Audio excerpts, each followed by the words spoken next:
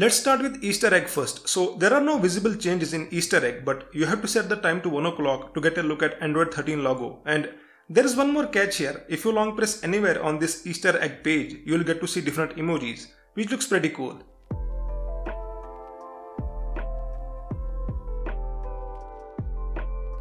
Android 13 came with some really good notification bar improvements, and the first change you will see is the QR code tile in the notification bar. Nowadays, QR codes are getting really popular, right? So you have an option to directly access the QR code from the notification bar, which is going to be very useful. Another change that you will see is the position of power button and the settings menu, which has been moved to the extreme bottom. So when you pull down the notification bar completely, you will be able to see this power button and the settings menu at the bottom right corner.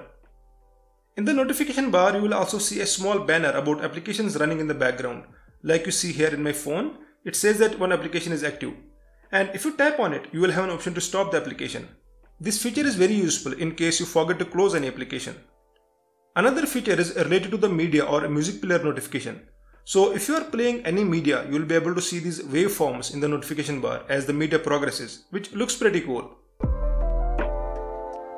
So these were the major changes related to notification bar. Now let's see what other features came with Android 13.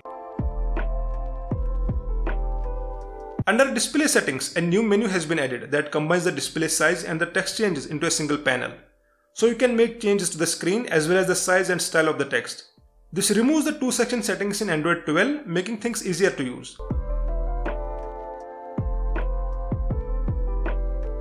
Another feature has been added to application information. Now you will be able to change the language for individual applications.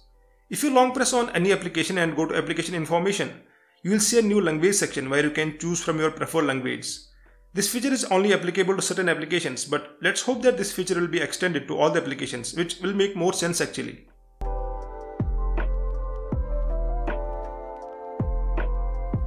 Next feature is related to copy and paste, and this is one of my favorite features so far.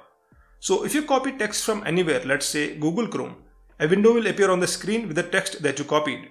You can simply tap on the window and make any changes to the text before sharing it. This feature applies to images as well. So if you copy any image from anywhere, let me copy any image from Google Chrome again. So you will see this window with the image that you copied. And you can make any changes like cropping, adding text, adding or erasing different colors before you share the image, which is a pretty cool feature.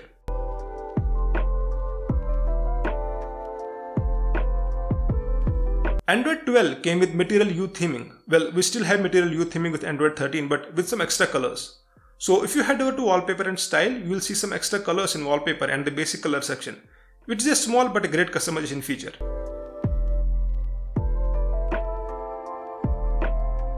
Android 13 will also give you more control over notifications. Sometimes what will happen is that some applications will send you continuous notifications, which is really annoying. So with Android 13, you will have an option to disable the notification as soon as you open the application for the first time.